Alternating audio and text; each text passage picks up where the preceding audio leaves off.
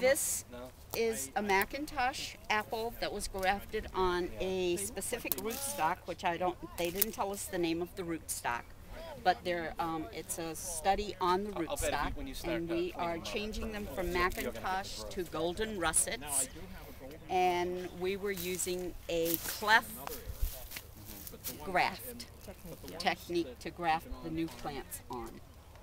And we used different kinds of grafting wax and paint, and we were taught how to cut them and how to make sure that they were pointing up and not down so that they would all take. The bud was going up. Yes, the bud was going up. We need the bud going out, not in, because it won't grow if it's upside down. Yeah, on the grafting wax, we waxed it into the crack of the graft, and then the split rather, and then we painted it and make sure there was no what do they call them edges? No, open edges. end cuts. They Make have sure to it's be all covered. so there's no oxygen gets into the. And they don't lose any moisture.